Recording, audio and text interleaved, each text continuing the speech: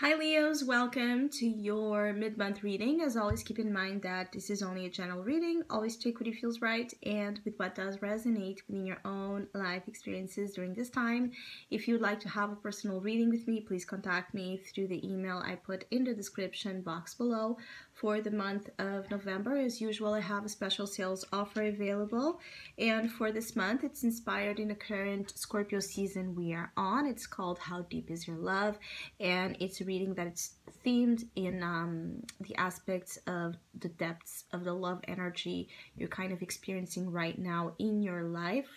If you'd like to know more details about it, again, just read in the description box below, where you can also find the full list of current reading services I offer.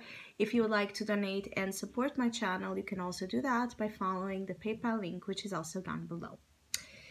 So, Leos, this might not be the best period when it comes to love experiences. Not to say that you're not going to have anything positive happening in terms of love. I just feel like there's a lot going on in your life that takes center stage right now, and love does not seem to be it, especially because whatever is your current situation, it feels like it's a very, difficult one.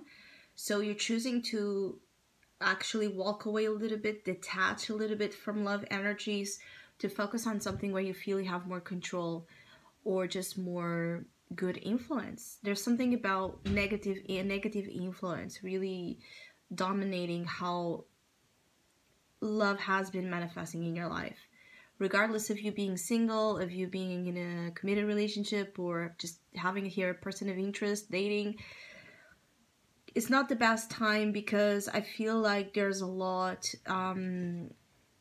here that is a reflection of a certain change and upgrade that you're experiencing. So it's like you're going through actually a lot of changes of perspective of your whole self and your whole life. For some of you, could be having even a little bit of a crisis, an identity crisis, where you don't recognize certain things anymore in yourself, or you don't recognize others as you used to, or you don't identify yourself with certain things that you used to. So there's a lot of changes going with you that are profound. It's not just like minor changes, it's big core changes.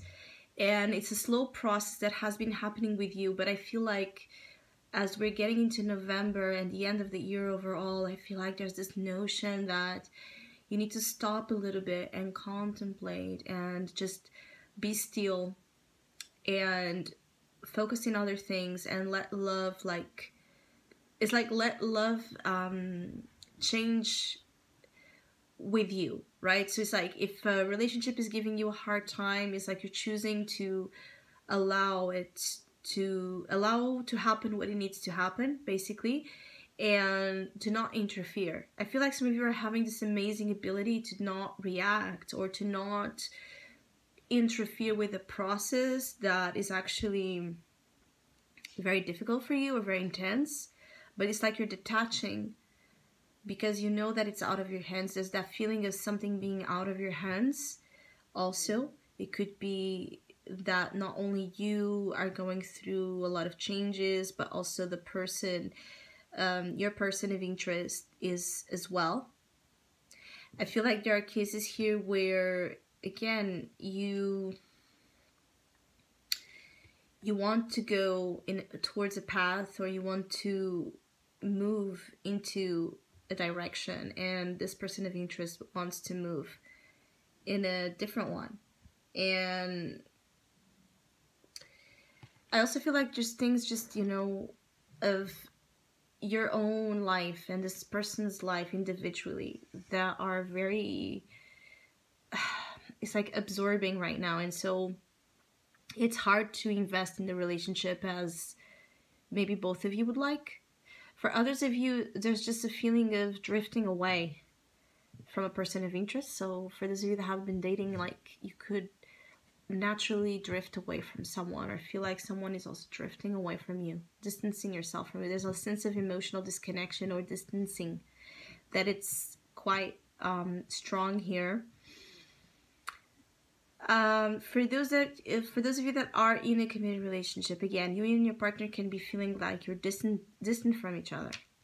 And there can be a challenge here with Tower eruption energy also, where both of you might end up having a big fight that can lead to a breakup or a separation, or you can lead just to a standstill, all right? Not knowing what to do, what's next. So again, waiting for a resolution, for a divine intervention, for a sign to inspire you, to enlighten you in terms of what's the solution here. For those of you that are in a relationship and you and your partner are going through a difficult period, again, mid-November continues to bring this theme. There doesn't seem to be like an active resolution of anything, solving anything. It's like a continuation of problems that maybe you already have with your partner. But that there's that feeling of, the advice here is to just, give each other room and space to have that enlightenment, to have that space to understand things from a more detached perspective. There's something here also about time, because time here seems to be something like, let this time more apart also show you what you need to know. And this also applies for those of you that feel like a person has been walking away or getting too distant or cold from you.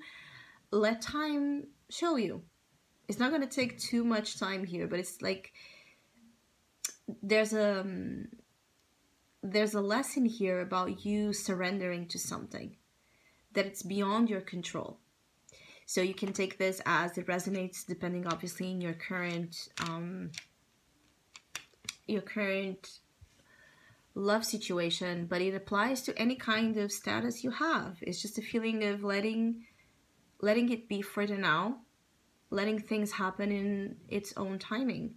For others of you, you have a lot of repressed emotions here. It's like you're quite blocked when it comes again to love matters. And I feel like